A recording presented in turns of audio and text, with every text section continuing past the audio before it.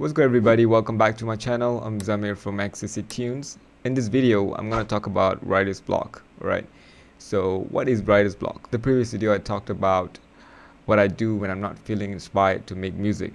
Alright, so not feeling inspired, is it the same as writer's block? Alright, we're going to discuss that in this video.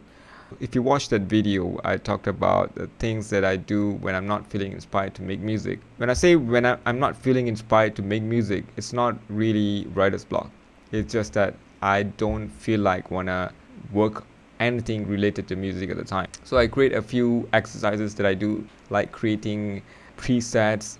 You know, I will do something that is actually productive, but not actually actively making music. All right. So the reason why I do that is to make sure that I'm not wasting my time doing stuff that's really not important, like watching Netflix or going out, partying and stuff like that. So I want to use my time in a productive way, and at the same time, I don't want to make music, right? I do feel drained sometimes, and if that's the case, I usually just stop doing anything related to music. I just go out or sleep or eat something, right? So in this video, I'm not going to talk about what I do when I'm not feeling inspired. In this video, I'm going to talk about writer's block. You won't have writer's block after you watch this video. I don't get writer's block. I just don't. Because I regularly practice certain exercises to cultivate my creativity. Alright. I've trained my brain since I was young to ensure that ideas flows to me effortlessly and naturally. And this is actually an exercise, and you have to commit to doing this every single day. I've never experienced writer's block for days or months. You know, I've seen some people talk about it like they will have writer's block for a long time, you know, like months. And even professional, like I've seen in one of the videos of Junkie XL that he mentioned he was not feeling inspired for a couple of days or weeks or something like that. It's kind of like long time. So in that video, he just talk about what are the things that he will do when he's having writer's block. Neuroscience or neuroplasticity, what they explain is that whatever we do on a regular basis, we're actually kind of creating certain neurons in our brain, right? I'm not going to go into technical right now, but what I'm saying is that whatever we do regularly, right, we will create some kind of pathway in our brain, right? Some people call it muscle memory. So the more you cultivate a certain activity or exercises on a regular basis, that will become your nature, right? Okay guys, I'm so sorry, it's raining right now. It's kind of really heavy, so I hope you guys don't mind hearing all these noises in the background. So this is the exercise that I do every single day. I've never experienced writer's block for days or months. It's not that I'm special, or maybe I am, but I believe that anyone who practices cultivating this habit will become the most creative person they can be. Trust me, this habit will improve the quality of your life in many areas, not only with your musicality. It's going to help with a lot of different areas of your life, right? So let's check out how we can cultivate the art of creativity. To have an endless supply of ideas, you must stop doubting all your ideas. So whatever ideas has come to you, whether it's good or not, don't doubt it. Let it come to you, right? Don't reject your idea. And sometimes you'll say, oh, this idea, oh no, it sucks. I don't want to do this. I don't want to pursue this idea or proceed with this idea, right? Don't ever do that. Don't reject it. And also don't neglect your idea. For instance, sometimes you will have a certain idea and it's going to keep popping in your head. It's like a noise all the time. If that's the case, don't neglect those ideas. It is very important that you don't neglect it, because the more you neglect or reject or even doubt your ideas, now the brain feels like, oh, I don't want to give this guy any more ideas. So every time you get an idea, just note it down. So for instance, let's say a melody idea, right? So I'm hearing some melody in my head. I will quickly record something, right? I don't care if this is a hit song idea or it's just some stupid idea, okay? I don't care. All I do is whatever comes in my head, in my mind, I'm gonna record it right away.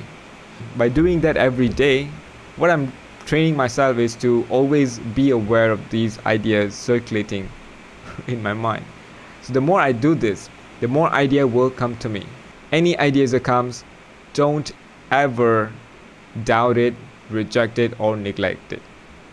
Make sure to record those ideas so that you are actually cultivating this habit of documenting your ideas.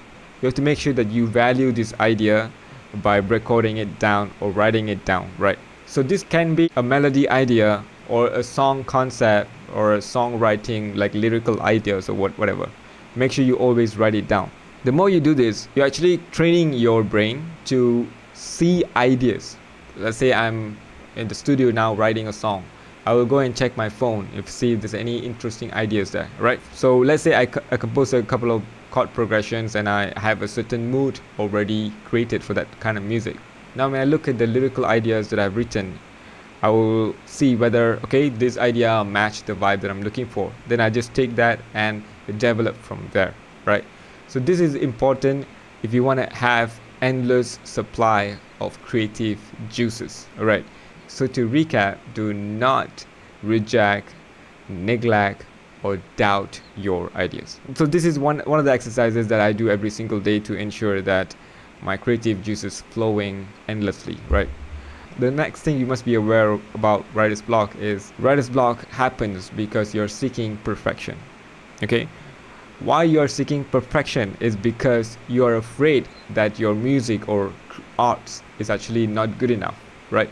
You're seeking validation from other people. That is dangerous. If you want to keep doing that, you're not going to have any more creativity. You're going to feel drained for months, right? So don't seek perfection. Perfection doesn't exist. Now we know that perfection is going to lead to writer's block, okay? So what we can do? Okay, being perfectionist is a good thing. Like you want to give a proper, good product to your audience or the people that loves you, right? But what happens is we always gonna hear or see something is wrong with the art that we have created, right? So you must be aware that we are human and being imperfect is who we are. We are always imperfect. Okay, when you understand that, you will understand the music that you create is imperfect, but that is fine. It's okay to be imperfect, right? But I'm not saying don't chase excellence, right? Make sure you work hard to reach the level that you want to be. However, don't seek perfection in everything that you do when it comes to art or anything for that matter. So seeking perfection in everything is gonna kill your creativity. So that's the simple explanation about writer's block. I hope you guys understand what I was actually trying to say. So to recap, first thing that you need to do is always embrace your ideas, whether it's good, bad, or ugly. It doesn't matter, just accept it, all right? Second, don't try to be a perfectionist. Don't try to be perfect. Enjoy the process of making music or making art. Enjoy the process. Live in the moment and don't seek validation from external source. So that's it for today, guys. I hope you guys find this video helpful. If you guys did, please make sure to subscribe, turn on notification, and smash the like button. Thank you so much for watching. I'll see you guys in the next video.